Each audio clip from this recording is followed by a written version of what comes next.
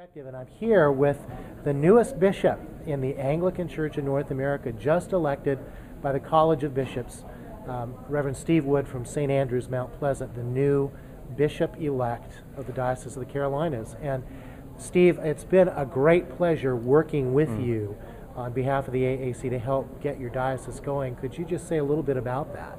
Yeah, thanks, Phil. It's good to be with you. The AAC was invaluable to us, particularly you as Canon, the questions that you were able to field for us. And as we began our process 2 years ago to form, we really didn't have any kind of game plan. And so the call to the AAC's office as our first step proved invaluable in the sense that you gave us both a game plan, calendar, you walked us through processes and questions regarding Constitution and canons.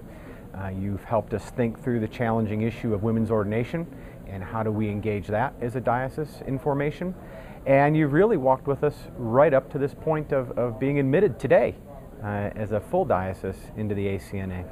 Well, we're so excited for this great work and for the future of your diocese. And we're grateful to walk alongside you and be of help. Well, you can count on us to be a partner. We are delighted to support the work of the AAC. We've seen firsthand the nature of what you do. And as a diocese, we are in your debt, and you can count us to partner with you as you help other Anglicans around North America to step into whatever's next in their lives.